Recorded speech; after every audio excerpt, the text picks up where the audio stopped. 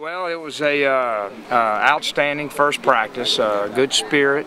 I think the thing I'm most pleased about, it was organizationally went very well, and that's a hard thing when it's your first practice with all new coaches and all new players. I'm proud of the players for how they prepared for this practice, so they no assignment problems, certainly a lot to clean up. And we're not in pads, so you can only do so much. So it was a good start, but looking forward to the next one.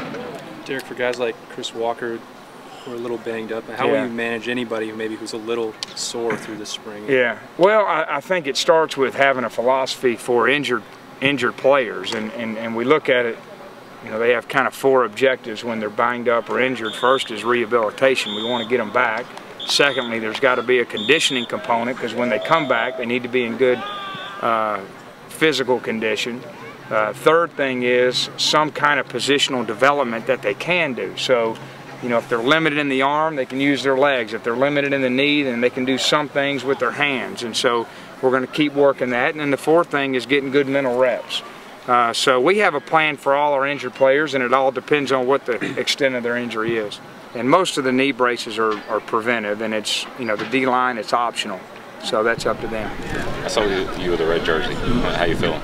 Feeling all right. It's just a thing I'm going to have to go through, you know, same old stuff, but my trainers are going to do a great job and get me back, so I should be out here soon. Is the plan to try to be out in scrimmages and that sort of thing? Yeah, I'm going to be out here. I don't want to miss the spring because this is the most important time for me, so it'll be fun.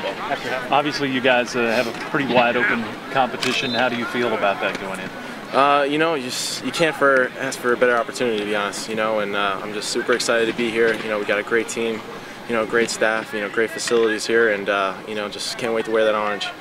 Anything different or unexpected out of a first practice for a new head coach?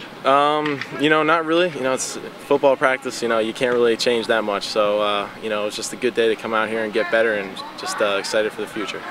Oh, I love it. You know, I've been waiting on this for the all season, you know, getting back in playing football, you know, the conditioning.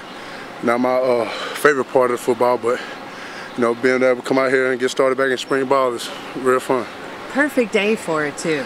Oh, wonderful weather. Wonderful football weather. I was telling Nick Rivez it feels like I haven't played football in forever. So it was good to get out here and get what they call the scabs off of, you know, just learn football again and get out here and play football.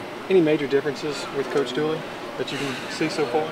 Not really. The tempo of practice is everything for us. Like we said last year, and like it is this year, our practice is going to be really hard, so the game comes easy to us. I think it went pretty well for the first day of practice. With the new coaches and stuff, everybody had a lot of enthusiasm. It was a kind of quick pace, a change from last year, which it took a little bit longer and it was more strenuous. But this year's a quick pace, and everything went smooth. What do you think of day one, Joe? I think we did pretty good. I think offensively we caught on to the offense well. Made a couple of mistakes, but it was fixable. So we did pretty good. Can you kind of discuss how coaches go about winning you guys over? I mean, you were obviously upset at the change. You were one of the guys that was most upset.